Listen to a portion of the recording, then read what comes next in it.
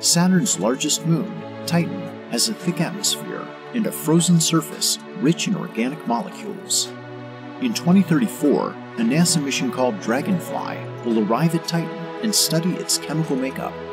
Dragonfly is a rotorcraft designed to visit multiple sites across the moon's varied terrain.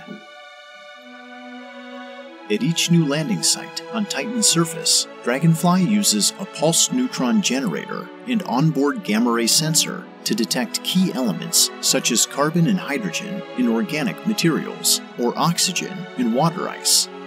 Dragonfly determines if there are well-defined layers of these materials just below the lander.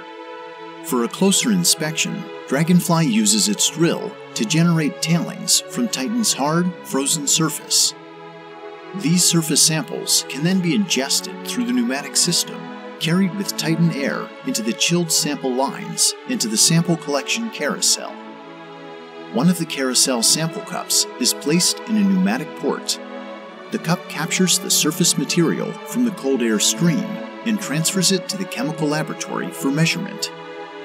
Pulses from a laser release large organic molecules from the surface sample for analysis in the mass spectrometer. The mass spectrometer sorts molecules by mass and measures diagnostic fragments that tell Dragonfly the kinds of chemical components that are present in the surface and whether there are molecules of prebiotic interest.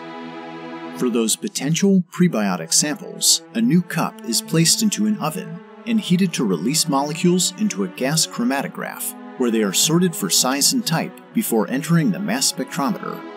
This advanced separation of organic components includes isolating molecules with the same formula but different chiral arrangements, or handedness. Having a preference for one handedness over another is a key biosignature for life on Earth. When the chemical analysis is complete, Dragonfly may choose to take another surface sample or find a new location on Titan to investigate.